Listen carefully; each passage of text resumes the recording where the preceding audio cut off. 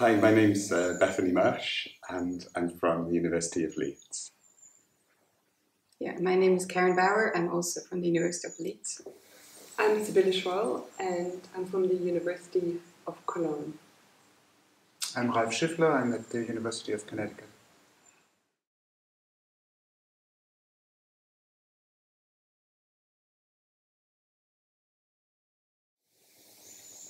So the main theme is cluster algebras, and these were introduced by Feynman and Zelewinsky around 2001. So it's a relatively new theory, and they seem to pick up on some kind of combinatorial idea.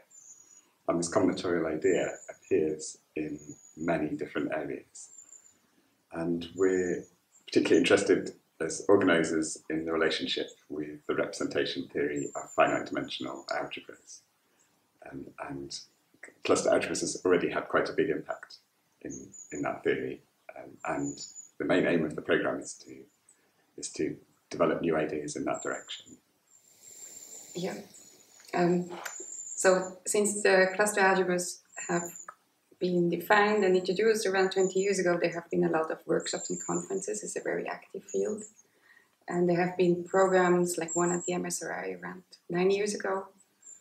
And then later at the Mittag Level Institute, a related program. And it seems a very good opportunity to meet like a bunch of people for 3 months to concentrate, look at current,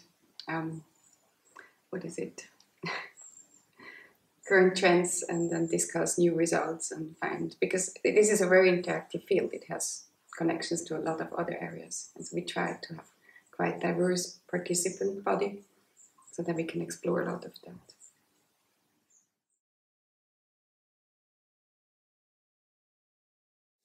So this topic of cluster algebras was introduced by Sergei Fomin and Andrei Zelewinsky, and pretty much exactly 20 years ago, there's a famous picture of them standing in front of a picture of Newton, which was taken here exactly in the lecture room at a workshop in 2001. And so now we are here exactly 20 years later, and still trying to understand all the developments that are coming about continuously onwards. Yes, and so cluster algebras have really had a great impact on representation theory and has led to the advancement and new development of many ideas that sort of originate in cluster algebras, but now have sort of found an interpretation or new application or new idea, related idea in representation theory. And I think it's a great time to sort of collect all these different ideas and bring people together and push that forward.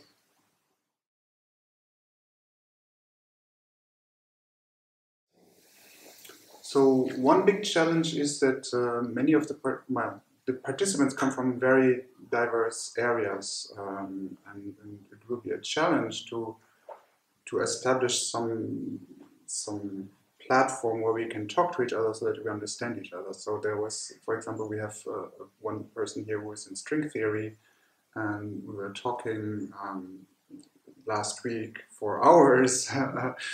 And they were coming up with new examples all the time, and we were trying to understand it in terms of representation theory, the theoretical physics. And there are other people from geometry, there are people from representation theory, and so we don't all have the same background, and that can be one of the challenges we have to address. Yes, and in fact that's why the summer school is very important at the beginning of the programme, because that will help us establish a common language so we can talk to each other. So we've arranged for different topics to be covered in there, which will also of course help the early career researchers to get into that.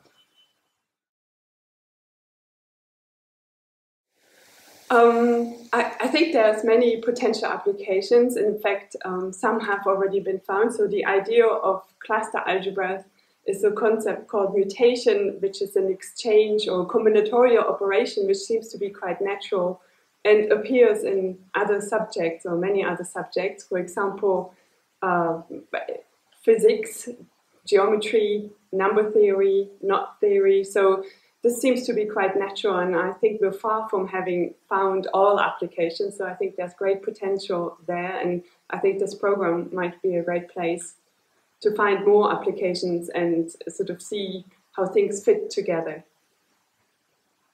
Yeah, we have a lot of specialists here, for example, who understand cluster structures coming from surfaces. So I see that we can use graphs on surfaces to define cluster structures and to get algebras and to understand representation theory. So that, to me, is one of the nice challenges and applications our program can offer.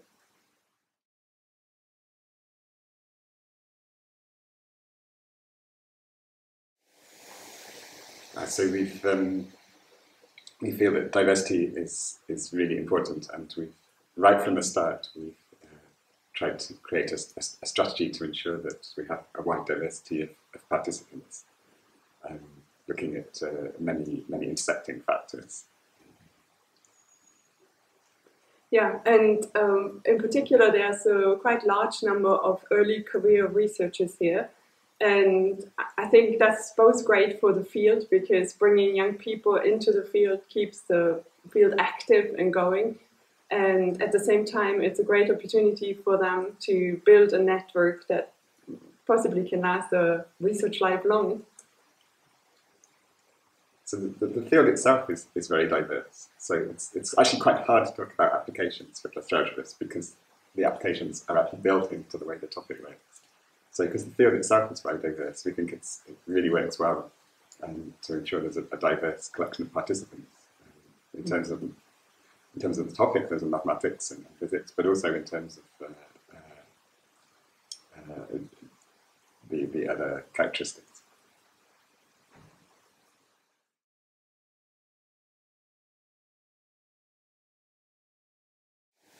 Yeah, so I mean, it was our purpose to invite a lot of different areas, and for example, talking to the mathematical physicists, I see, they have some graphs which come from string theory, and we see them as quivers and have representation theory, and then we want to discuss orbit structures or see how this leads to matrix factorizations, and so that's very unexpected to me, and it's a great discussion. Yeah, and I also think just because this area is so much interrelated, I mean, the cluster algebra is so much related to so many other fields, that as researchers we are always pushed into some new area that we don't really understand. So it is important that we meet with experts in that area and then discuss with them to build groups so that we can work from both ends on this problem.